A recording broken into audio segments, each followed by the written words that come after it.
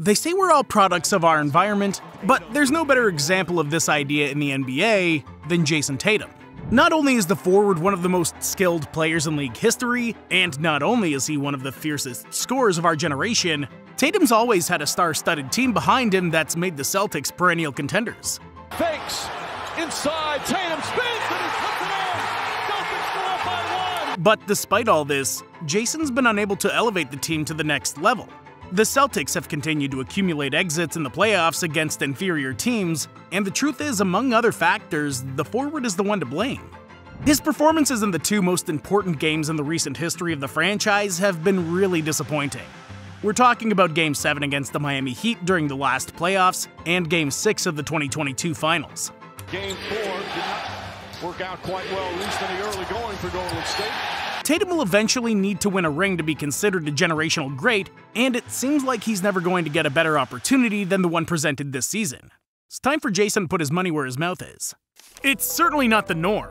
It's not the norm to be drafted 3rd overall, and the team you land on has the likes of Kyrie Irving, Gordon Hayward, Al Horford, and Jaylen Brown. But those were the returns of that legendary Paul Pierce and Kevin Garnett trade.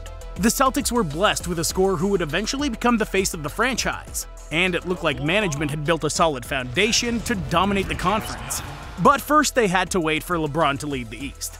The Cavaliers knocked off the Celtics twice in 2017 and 2018 to prove they were still the team to beat. However, when King James left the conference, the throne had been vacated.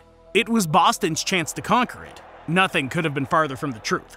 The Celtics only managed to win the conference once in the 5 years since LeBron took his talents to California, which they did in 2022, but would lose the finals to the Warriors in 6 games in that infamous Jayson Tatum game.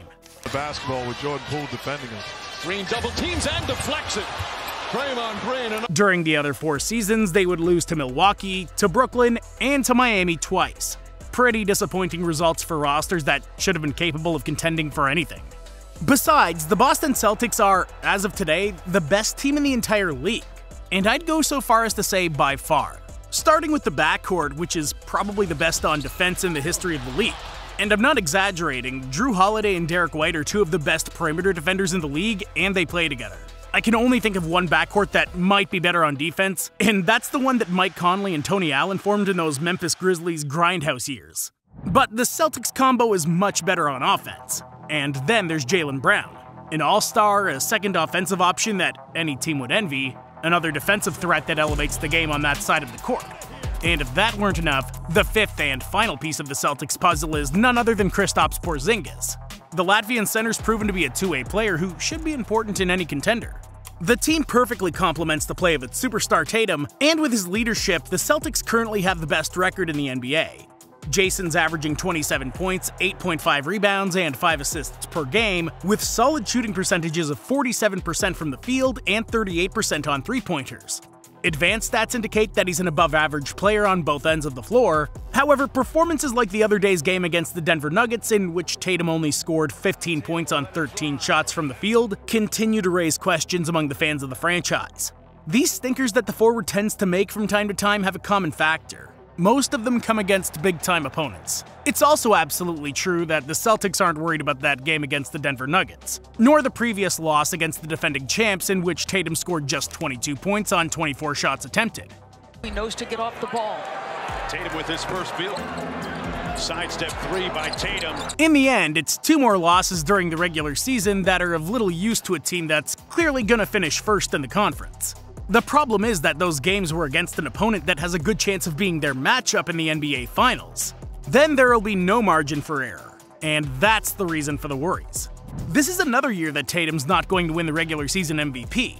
I mean, it's not like winning the MVP is easy, not by a long shot, but it is disappointing that the forward is out of the running considering his status and his team's record.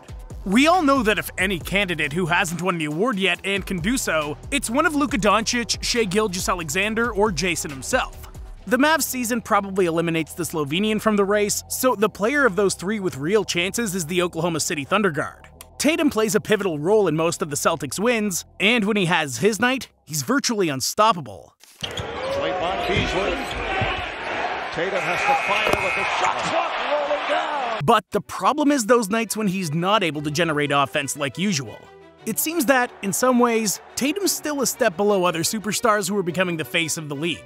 He's not on the level of Giannis, the Joker, or Embiid, who are the last 3 NBA MVPs. The forward needs to finally take that step forward that'll put him squarely in the discussion of being the best player in the league, but to do that, the first thing he has to do is lead his team by example. So what's the problem? Well, the clock is ticking. Let me be clear, he's 26 years old. It's not like he's finishing his prime or anything, and it would be normal for him to still have a decade left in the NBA, but he's running out of time to take that last step forward that he needs to take to be a generational great. Jayson's no longer considered one of the players with the most potential, as he's been for all these years. As of today, Tatum's simply one of the best players in the league, but any rational person knows that he's neither top dog nor even top 3. My point is that Tatum's running out of time to become the face of the NBA.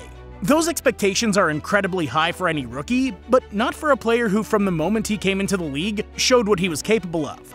But now a new generation is coming on the heels, with names like Anthony Edwards or Victor Wembanyama threatening to take the spot that Jayson still aspires to.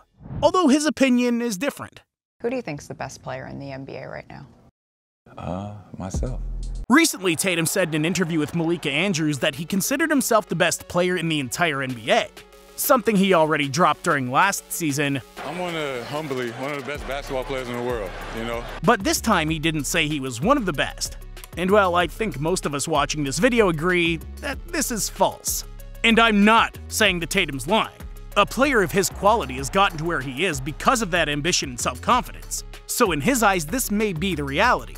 Not to mention the tendencies of players to raise their spirits when interviewed by Malika Andrews or Taylor Rooks. And I don't play to lose, so I'm gonna go ahead and say, I'm gonna give it a 5. 5 rings by 28. But the truth is, no. Jayson is not in that conversation of the best player in the league. Now then, I'm going to be clear. The forward surely has the talent to be one. What the hell, watching Tatum play feels like watching the best player in the league in many Celtics games. But precisely what differentiates superstars from generational players is that ability to perform even when it's not your night. That's basically the difference between the best legends in league history and players who are just tremendously good. He doesn't need to add anything to his game. On both ends, Tatum's a great player. He's able to create a shot, he has size to defend and get to the rim, he's got great handles, and he's got one of the prettiest strokes in the entire league. The only thing he lacks is that mental toughness. That resilience that allows him to pull something out even when nothing's going right. That ability to go one more gear that players like LeBron James, Kevin Durant, or Stephen Curry have been able to use throughout their careers. That mentality of his idol that he's not yet been able to make a reality. In the meantime, until Tatum is able to lead one of the best teams in the league through thick and thin, we'll have to settle for him being a mere superstar.